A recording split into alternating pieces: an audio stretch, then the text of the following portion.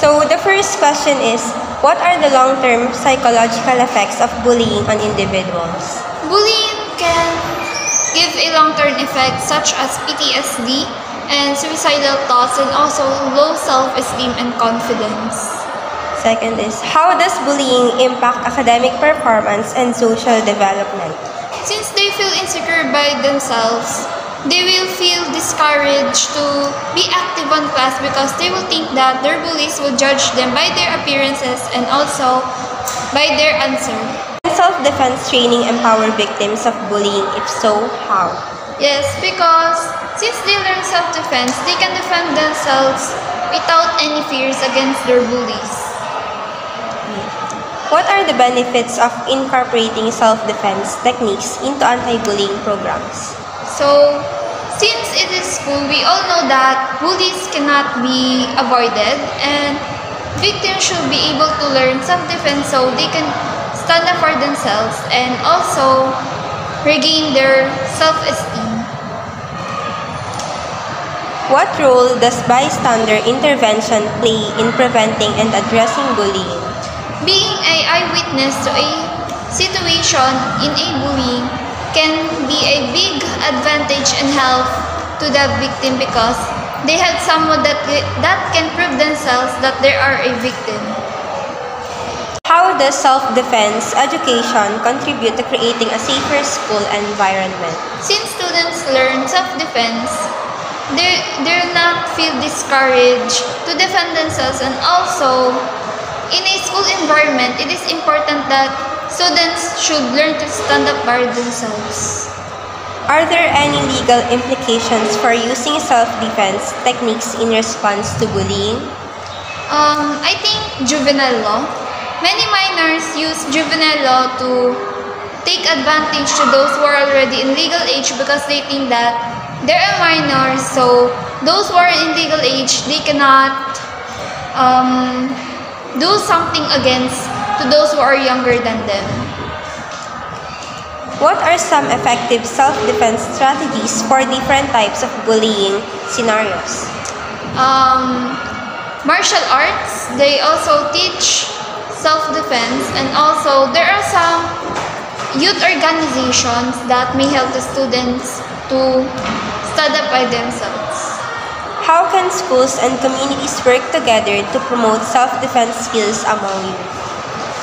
Building a youth organization for those students that who wants to learn self-defense and those victims that are not be able to defend themselves against the bullies. How does self-defense training foster resilience and mental well-being in victims of bullying? So, yung mga naging victims, since natuto sila ng self-defense, they should be able to fight back in a right way. Not because they learn self-defense means they can fight back in a physical way. Can self-defense education help reduce instances of cyberbullying and harassment? Actually, it depends because there are some victims that they keep up to themselves what the cyberbullying occurs to them, and the school will not be able to help them because the victim does not inform them. What are the ethical considerations of teaching self-defense to children and adolescents? So the ethical consideration is learning that self-defense should not be used into violence, only by using it in a right way. So the first question is, what are the long-term psychological effects of bullying on individuals? Okay, so I believe that the long-term psychological effects of bullying to individuals is that might damage their self-esteem. So you see, it's important, especially for students your age, to develop good self-esteem and to be able to see themselves in a good way. So if the kids or if the students are bullied, especially on their younger age, there's a possibility that there might be an impact on their self-esteem, and therefore they might be able to see themselves and their worth as to what it truly is. So the second one is, how does bullying impact academic performance and social development? So first, for academic performance, it might or bullying might affect their academic performance because the students won't feel motivated to be to be at their best or to do their best in especially in school and their activities, and it might also affect them in a way that they won't be able to focus on their academics because of course the emotional damage that and burden that it might cause them. And for the other ones with academics, and the other one is Social development. in terms of social development, critical, I mean, your age is a very critical age because that's when you try to develop yourself, and that's when you try to your identity. That's when you actually develop your own identity. So if that has not been developed, then that might actually have an impact on how they see themselves as an individual. The third question is, can self-defense training empower victims of bullying? If so, how? Well, I think that the training when it comes to self-defense can actually help them, not because they'll be able to fight those bullies physically. I don't think that's really the right that's the right way to see things, but I think it would help because through self-defense or through learning self-defense, the students will be able to develop values like patience and discipline, and that would help them become stronger, and they'll be able to help them be calm and be able to manage bullying if ever that would happen again.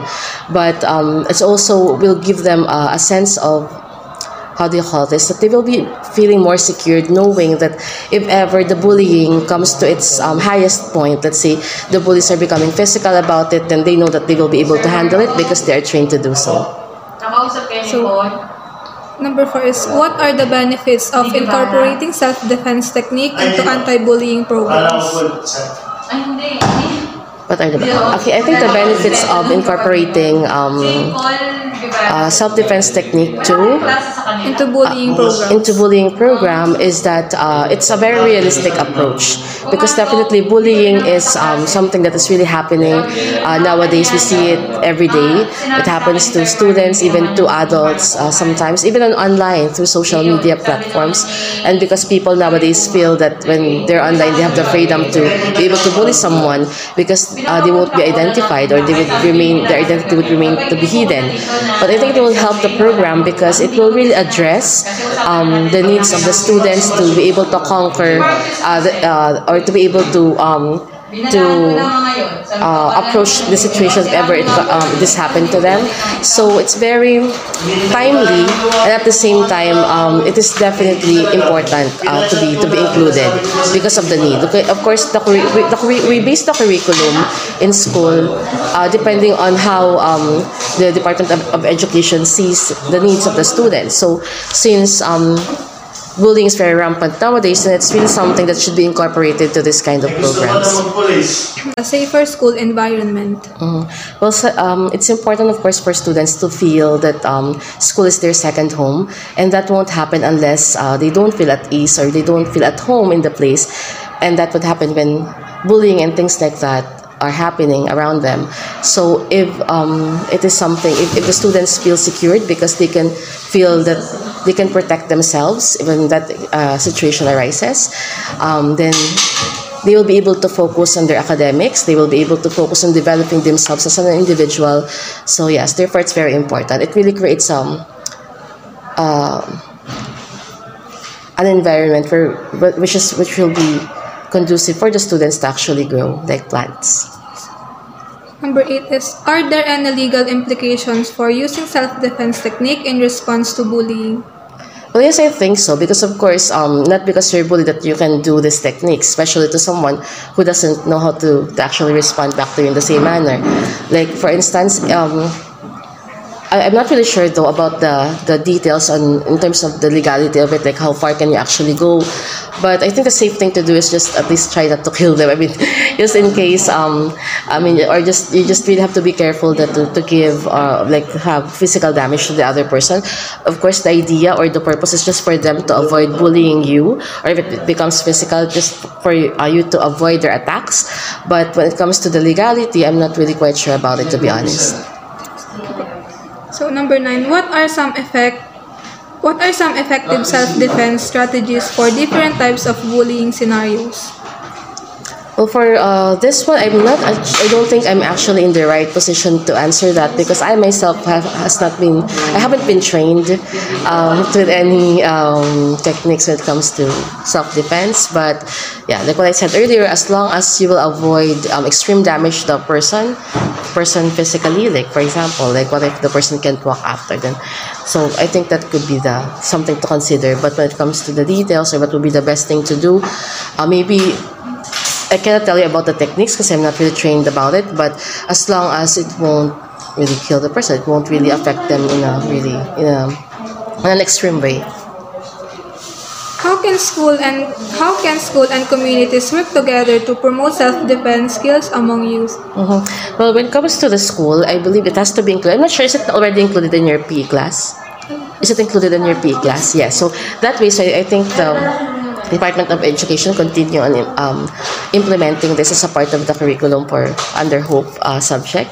And then for the community, I think they could also, or the barangay officials should also train students, or they could actually invite experts or people who actually teach this to students, because that can avoid future problem or future cases in the like for instance rape or physical assault, things like that. So I think they can actually invite people to do that, and they can have trainings done in the barangay so that the students will be equipped on this kind of technique, so that when there's a need for it in the future, then they would know what to do. What are the cultural and societal barriers to implementing self-defense education in mainstream subjects? Cultural and societal barriers to implementing self-defense education in mainstream subjects. Well, I think in mainstream subject, I think the reason, or what could be considered as a barrier in implementing this or including this in those subjects, is that I think, though we know that bullying is happening and that self-defense is very important, I honestly don't think they see it in that level, that it is really, really important. So I think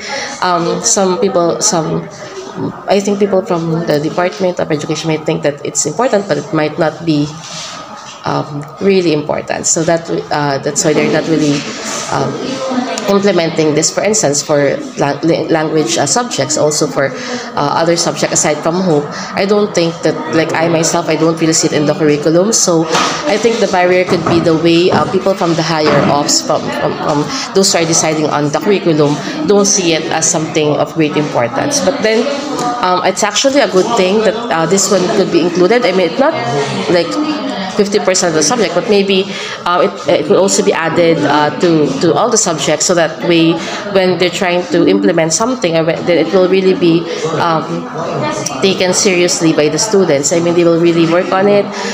They will remain focused on learning it because it's actually implemented and it's included in other subjects. But with this being said, I think the barrier could be because lack of awareness, or it could also be the way they see things, how the importance of self-defense, and it could also be the lack of trainers to be able to do so, because of course you cannot teach something that you don't know. And I think in a school, most likely it would only be the Hope teachers who know how to do that, and also other teachers, but I don't think there will be a good amount in terms of number. So I think the Department of Education should spend more budget on actually training the teachers first. So of course, once all the teachers are equipped with the knowledge on how to execute those procedures, then it's something, then once they have it, then they can definitely share it to their students. Like what we said, we cannot share something that we don't have. How does self-defense training foster resilience and mental well-being in victims of bullying? I can foster resilience and mental well-being to victims of bullying, because their mind will be distracted and it will not be focused on the situation or the thing that happened to them. Sometimes it takes something or an activity for the person to actually divert their attention and time to something else. For instance, if you have been a victim of bullying, it will really impact you like deep within you. you will be affected physically, emotionally, even mentally, psychologically. So if there is like an outlet for you to do things so that you won't focus on what happened to you in the past and you can just move forward, then I think that would help you, and it will also help you in a sense that it helps a person become well disciplined and to become healthy. And when you are healthy with self-discipline and when you see things more positively, which is something that we can acquire through learning self-defense, then it's something that will really impact you in those aspects, or help you in those aspects rather. Can self-defense education help reduce instances of cyberbullying and harassment? Yes, I think so, because of course victims or the people who are doing this kind of harassment and bullying to other people, I think are being empowered with the idea or the fact that with the fact that the other person won't fight, and the other person will just accept the bullying or the bullying that those people are doing to the victims. So if those victims know for a fact, or if those bullies would know for a fact that, oh, these people would or this person would actually do something about it, he or she would fight if needed, so I don't think I can bully her or him, then they will not feel free, or they wouldn't feel that free to even start doing the act. So I think in short, in a simple way to say it is that you will only be more susceptible to bullying if you allow yourself to be bullied. So if the bullies know that you're not that person to be bullied, then I don't think that would still do that to you. So, what are the ethical considerations of teaching self-defense to children and adolescents? The ethical considerations in teaching self-defense to children and adolescent is that it has to be, or they have to be informed of the proper way to execute it, because of course if it's not executed in the right way, it might create damage to the other person forever. And also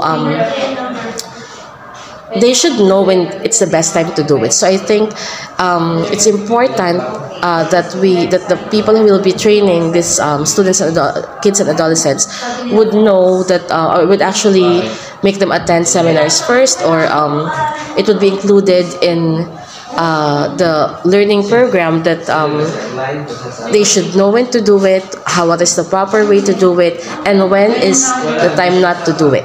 Okay, so I think it's important that they're clear when they are teaching those guidelines. Otherwise, the adolescents and the kids might not actually do it proper way, and we don't like that. It will really create bad impact. So for the last question, how can incorporating self-defense into mainstream subjects promote a culture of respect, empathy, and understanding? Well, adding this to those subjects can promote empathy and understanding, because first they would know when they know the situations, or when it's the best time for them to use it, then they would avoid, or students would actually see the importance of not bullying their classmates or not bullying other people, and it will also help them to develop a sense of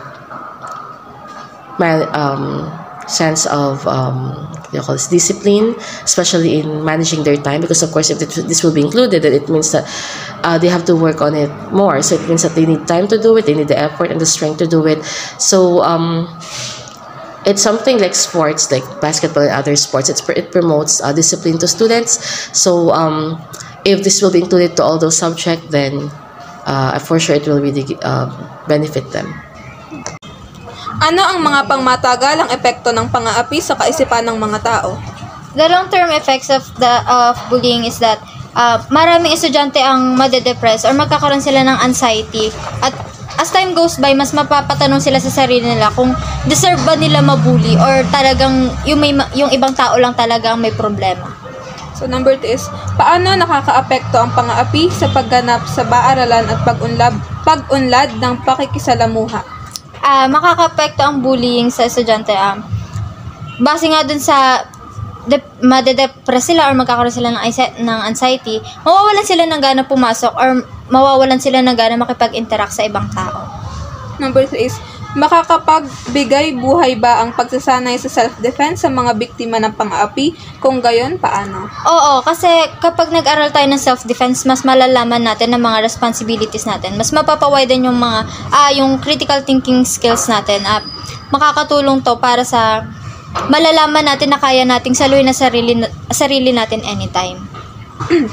So, number 4. Ano ang mga benepisyo ng pagpasok ng mga technique sa self-defense sa programa laban sa pang-aapi? Ang magiging benefits nito kasi matututo tayong lumaban in a right way naman. Number 5 is, paano makakatulong ang pagsasanay sa self-defense sa pagpapalakas ng kumpiyansa at pagpapahalaga ng sa sarili ng mga tao? Tulad nga ng sinabi ko kanina, lalaman natin sa sarili natin na kaya nating saluhin ng sarili natin at confident tayo na anytime, kahit saan tayo pumunta, alam natin sa sarili natin na may ilalaban tayo. So, number 6 is, ano ang papel ng pagtugon ng mga tagapanood sa pagpigil at pagsasagawa laban sa pang-aapi? Karamihan kasi ngayon parang wala na lang pakialam yung nakakakita or nakakarinig. At yung iba nga ay nakikisali pa. Pero nasa perception ko pa rin kailangan magsabi tayo sa otoridad o mas nakakatanda sa atin para mas masolusyonan pa yung bullying o yung nagiging problema sa komunidad. So, paano nakakatulong ang edukasyon sa self-defense sa paglikha ng mas tigtas na kapaligiran sa paaralan?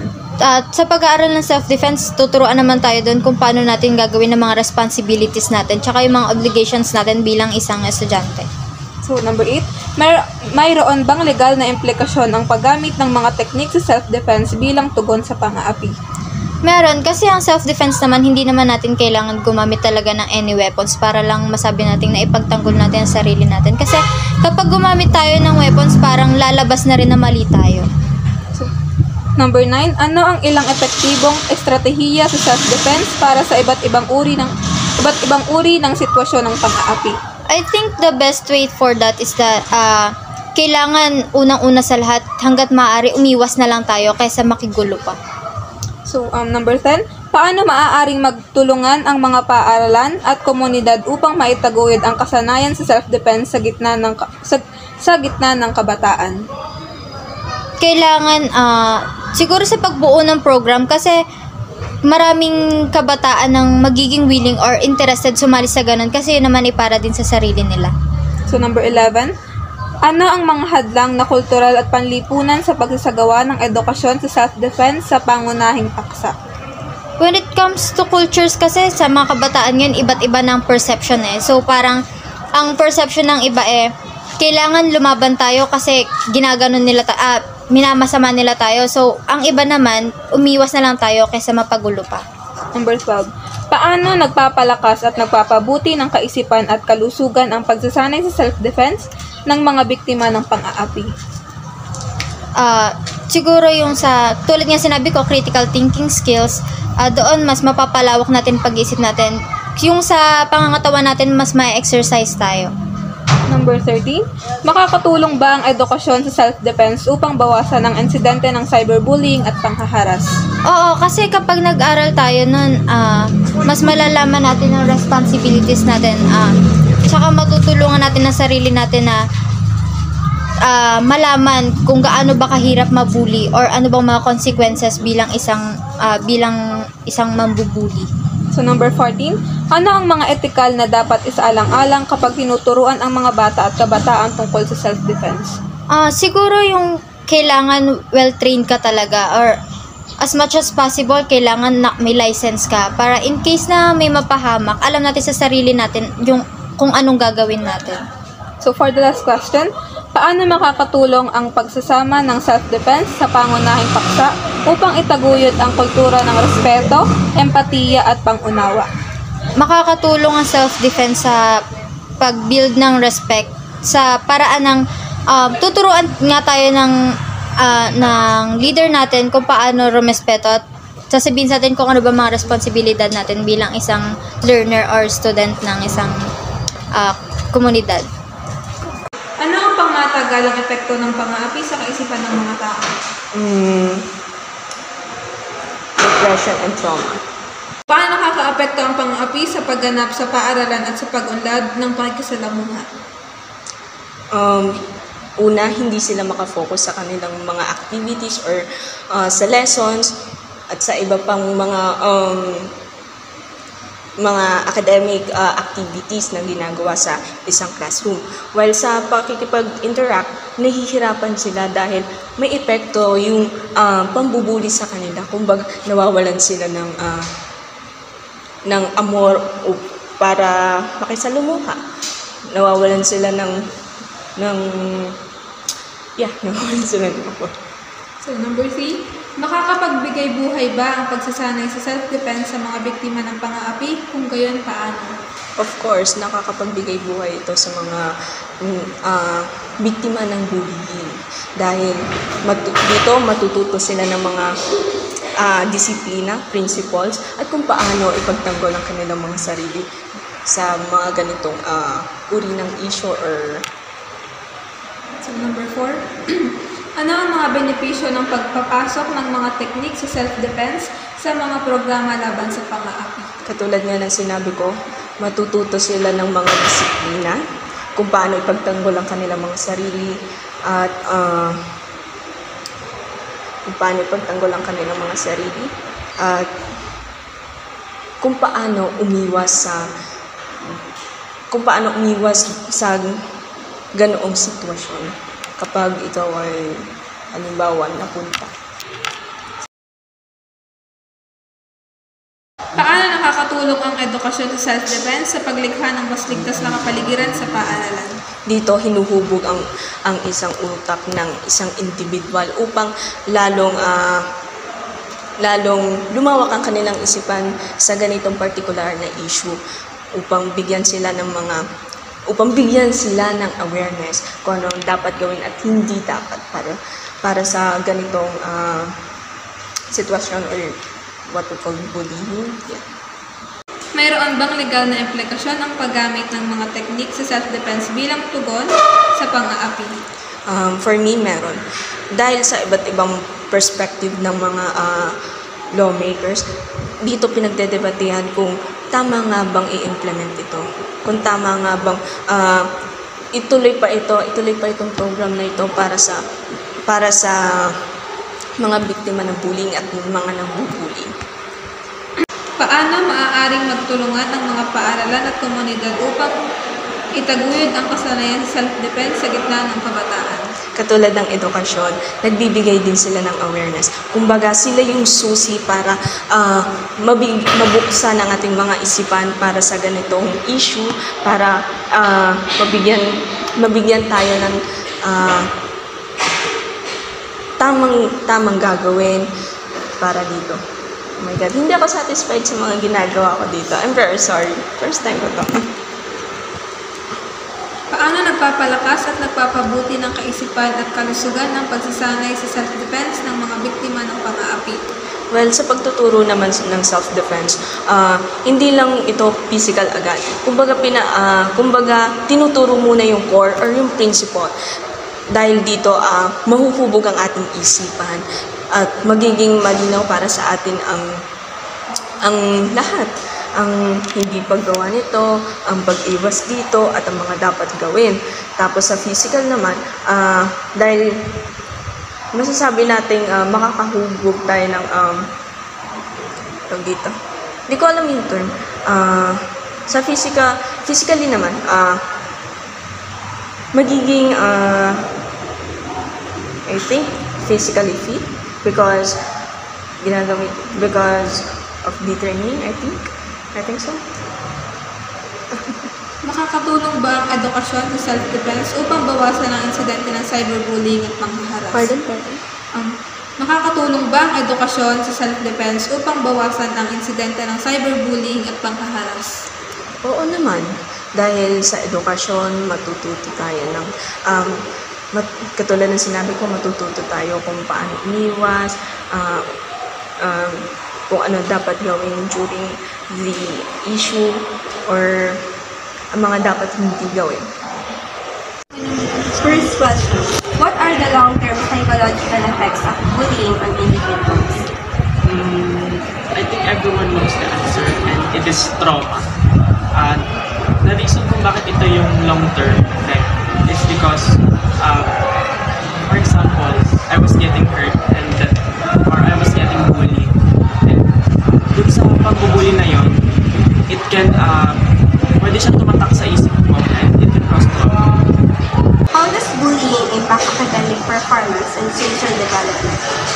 Probably the confidence of the student. Kasi yung pagbubuli na yon, pwedeng mag-cause ng pagbaba ng confidence ng estudyante sa sarili niya. And when it comes naman to psychological is yung anxiety to depression. Can self-defense training empower victims of bullying? If so, how? Yes, it is as long as it is necessary because pagpalagay mo naman, ikaw ba nasasaktan, hindi ka lalaban. So, I think the better way to fight that is self-defense. What are the benefits of incorporating self-defense techniques into anti-bullying programs? Ang benefits nito is kung paano paano matututo ang isang individual to fight for his or herself to those bully na nananakit sa kanya. Yung benefits. How can self-defense training build confidence and self-esteem in individuals? I think sa pag-build ng confidence is yun nga, kung paano lumaban ng estudyante. And because of that, hindi lang through physical siya lalaban, kundi through psychological na may mindset siya na maalam akong lumaban, so I will push this. What role does bystander intervention play in preventing and addressing bullying? I think the role of being a bystander for preventing bullying is yung makakatulong sila sa pagdagdag ng kaalaman sa mga ebidensya. How does self-defense training foster resilience and mental well-being in victims of bullying? For this one, I think the better way is to not tolerate bullies, but tolerate those people who have courage and strength to speak up for themselves. Kasi I think with that, yun yung magiging magpapatibay sa mga victim ng bully, kung paano nila may speak up na yung mga nangyari sa kanila and pagdating naman sa kanilang mentality, I think it's how they will be strong and how they will block those negativity that they suffered, that they encountered to their minds.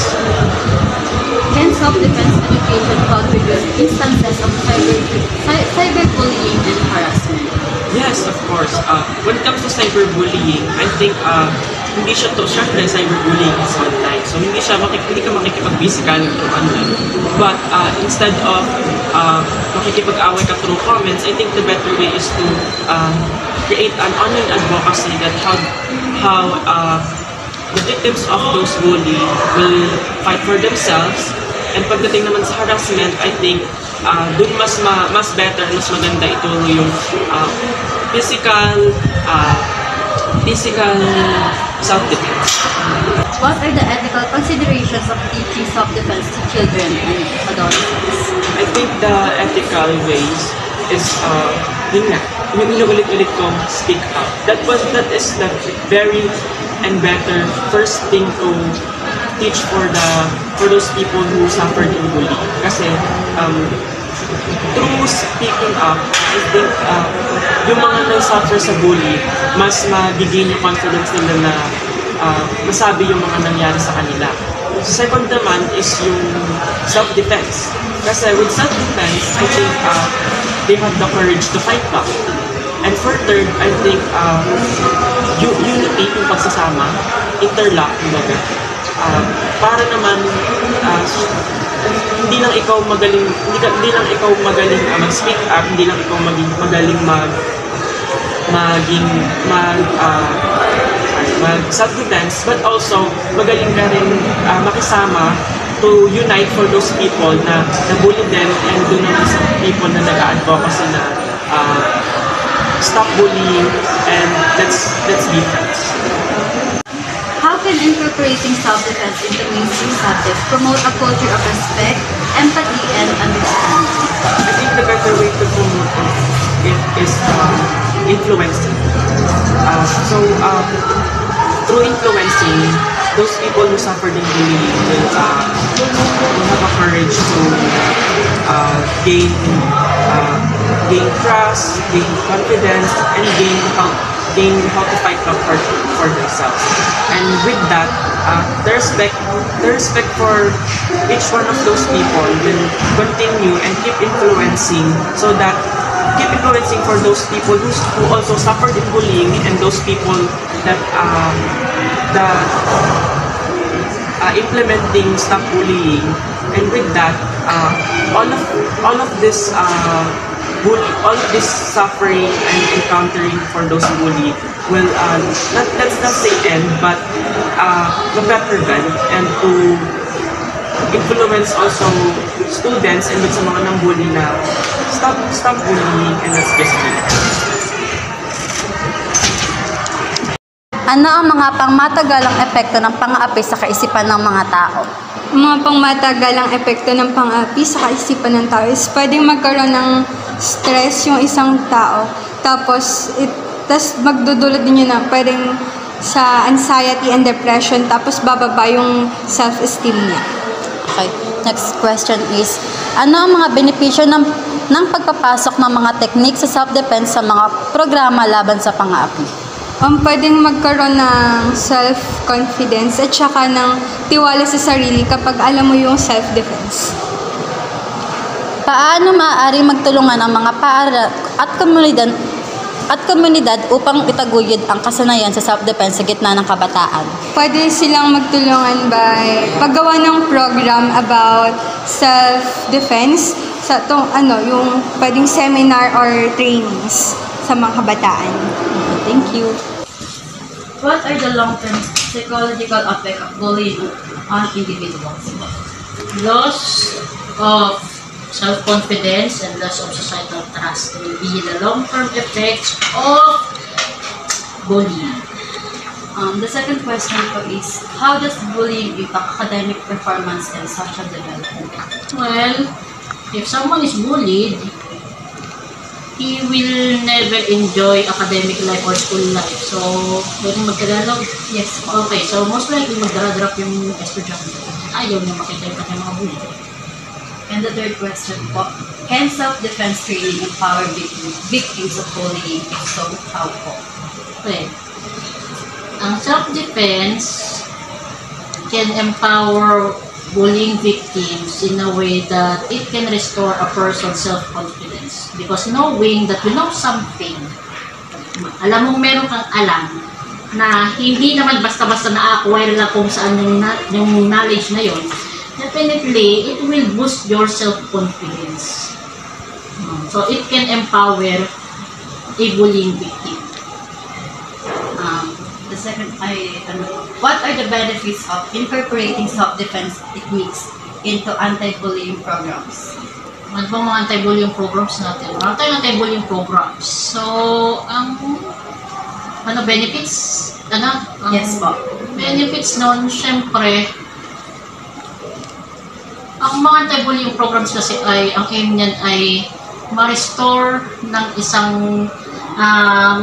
ang self-confidence ng isang bullied victims. Ma-restore ang kanyang self-respect. So, ang benefit ng i-incorporate mo yun is mas madali sa isang bullied victim or bullying victim yung magkaroon siya ng confidence at tiwala sa sarili na kaya niya ang isang sitwasyon. How can self-defense training build confidence and self-esteem in individuals? Well, katulad ng sabi ko kanina, if you know something and you know that certain knowledge is not easily acquired by other people, syempre, you have greater confidence. Dahil alam mong may alam ka na hindi nila alam. What role does bystander intervention play in preventing and addressing bullying? Bystander intervention? Yes po. Okay. So, medyo mahirap na question kasi in our society, bystanders do not immediately help. So, if ever, as a bystander, most likely ang bystander ay stranger. if a bystander will intervene in a bullying incident, definitely there will be restored trust in humanity, restored trust in society na meron pa rin at tutulong sa iyo. How does self-defense education contribute to creating a safer school environment? Well, definitely, if the students are learned in self-defense, they know how to assess the situation.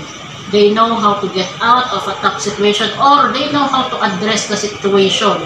So, syempre, kapag ka meron kang alam kung paano ipagtanggol ang sarili mo, mas mahirap sa mga mga bullies na gumalaw against you. Especially kapag hindi naman marunong self-defense yung ginamitan niya. So, ang maging consequence niyan is mas mabigat or mas dapat niyang patunayan talaga na self-defense lang yung ginawa niya. Kasi the problem lies in proving that your self-defense is actually a defense. Defense lang talaga. Doon mo lang siya ginamit. Especially kapag grabe, halimbawa, sumunto ka lang ng isa.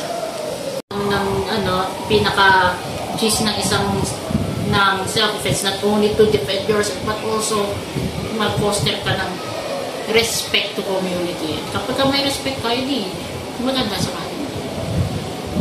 Thank you po, ma'am. Thank you po. Learning how to protect ourselves through self-defense is important. It's not just about staying safe, but also about feeling strong and able to help our family if something bad happens. In conclusion, our interview highlights the multifaceted impact of bullying, emphasizing the need for holistic approaches that address emotional well-being, academic support, and practical self-defense education. By raising awareness and fostering resilience, we can work towards creating safer and more supportive environments for everyone.